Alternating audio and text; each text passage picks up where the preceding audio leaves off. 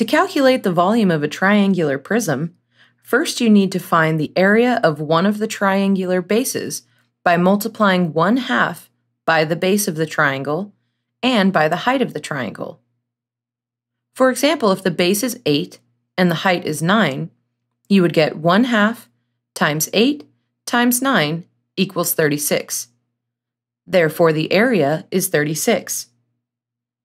Next, plug the area into the formula for finding the volume of a triangular prism, which is V equals base times height, or volume equals the area of the base multiplied by the height of the prism.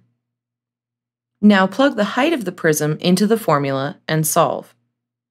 As an example, if the area of the triangular base is 36 and the height of the prism is 16, you would get 36 times 16 equals 576.